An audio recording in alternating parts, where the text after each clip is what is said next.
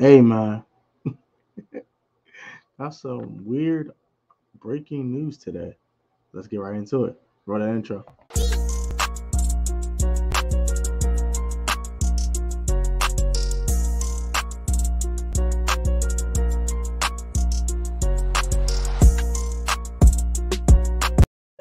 Got that intro, man. Let's get to today's video. Before I get to work with God, man. If I'm God right now, oh God's open doors. Pay away for all your name prayer, man. Today's video, man, I got some breaking news out of Commanders camp. Former Washington Commanders slash Redskins slash football team wide receiver slash tight end bust, whatever you want to call him, and Antonio Gandy-Golden just called it quits. Second day into his third training camp of his third season in the National Football League, he's decided to go back to school and to finish his school endeavors in school. And I'm happy for Antonio. This was his choice was, but he never panned out here.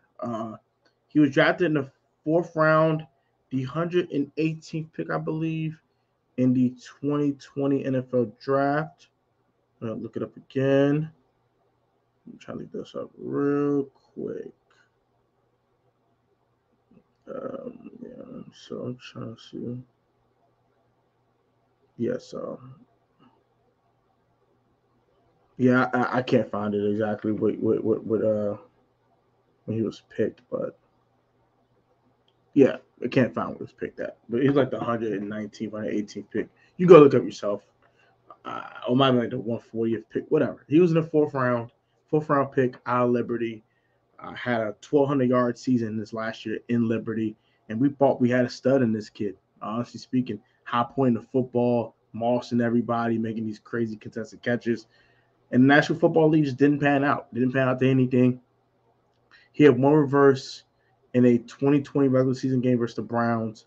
He caught a couple of preseason passes, showed some decent things in preseason, but it never really panned out.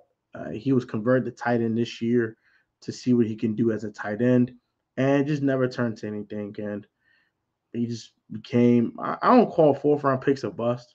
I don't really call it that, but I'm going to call him underwhelming. So I'm going to call him underwhelming fourth round pick in Antonio Gandy-Golden. Wasn't the best pick by Cal Smith and company at the time. And I wish him nothing but the best. I hope he does well going back to school. And if you know Antonio, he was always kind of a brainiac type of guy anyway. He was doing the Rubik's Cube. If you watch Sports Center, he did that after he got drafted by the Washington Redskins at the time. And he did it quicker than anyone else ever has done it. So he's a super, super intelligent guy. So I really think football was his number one love, to be honest. So I'm not surprised he retired as quickly and is going out to school to, pursue some more intelligent things that he's really great at. So wish you number the best, man. Thank you, Antonio. You didn't do anything here, but I do wish you number the best, buddy. The tight end room is not changing much. I Cole Turner and the other guys are going to have to do what they got to do. And there's one less guy that's going to be competing for a tight end spot. It is what it is. It makes room for Samus Reyes. That's fine by me. Like, comment, subscribe. You guys take it easy, bro. Have a great one. Stay safe, stay healthy. I'll catch you guys on the next video. Peace.